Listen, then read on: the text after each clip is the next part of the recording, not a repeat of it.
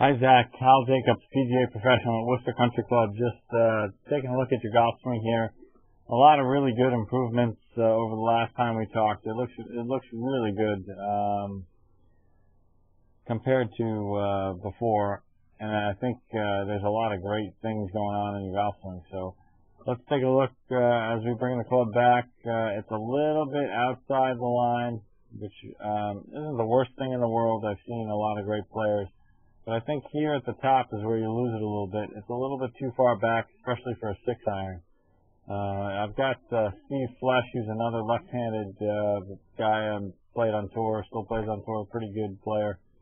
And just take a look at the top of his backswing. He's probably got a 5-iron here. And that's the top of his backswing. The club doesn't go any further back than that. The second thing, if I had to make any suggestions, was that your hips need to rotate a little bit sooner. If you see, look at the start of your downswing here. And you can see that your hands and arms go first. If we come back over here to Steve Flesh and we look at the start of his downswing, take a look at how his hips are starting to rotate. And the hips rotating pull his hands down. So when he gets into impact, look what he looks like. As you get down in impact,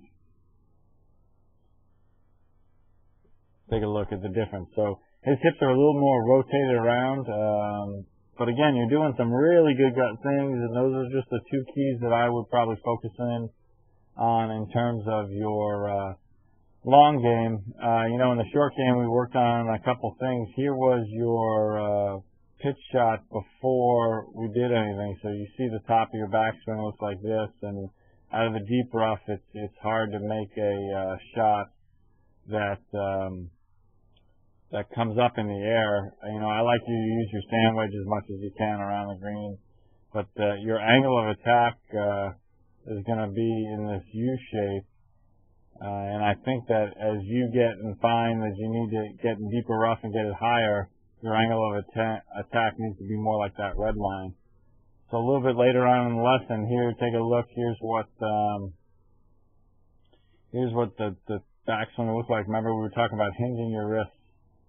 So there's a lot more angle. So let's talk about angle here.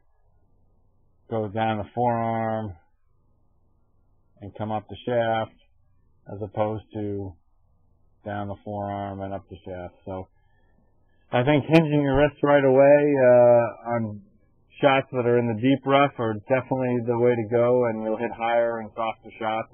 It'll make your up and downs a little bit better. So, Zach, if you have any questions, feel free to email me, or the next time you see me, stop by and ask me some questions. Let me know how it goes.